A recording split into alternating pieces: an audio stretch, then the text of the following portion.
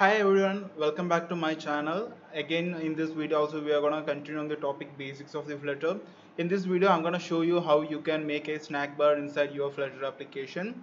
Let us get started with those. What I have created here is I have just created an stateful widget, and inside that stateful widget I have made it return a scaffold. Now we are going to start with the body of the scaffold. So let us start with the body of the scaffold. So this is kind of a different at this video.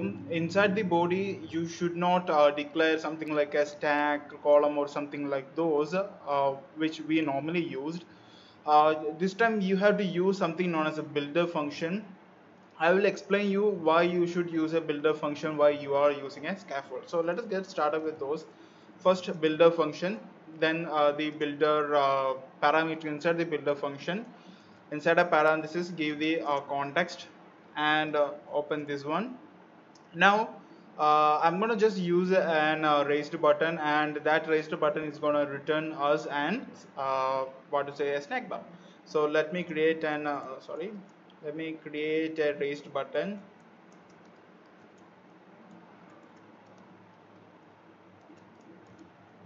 Okay, so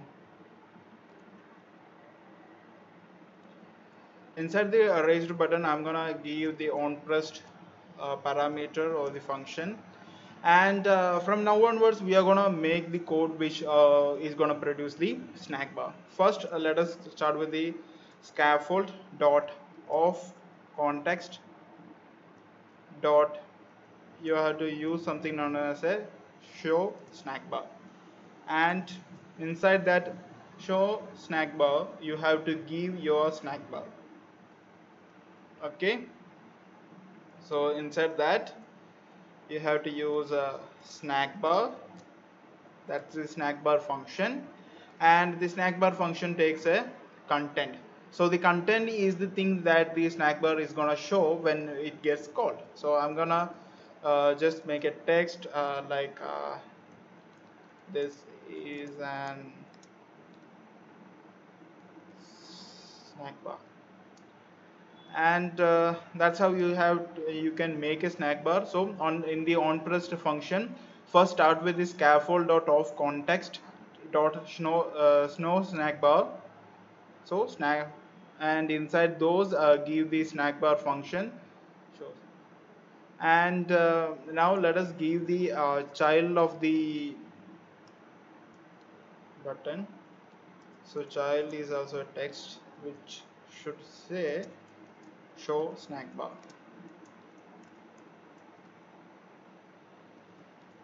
And now let us sync these towards here.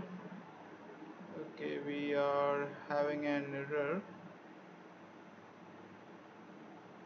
Okay, I made a mistake. I didn't make the builder to return anything. I just started with the raised button. So we should always say the builder to return something. So let us start with let us do those and return a raised button. Now if I press this, as you can see, a snack bar has been appeared.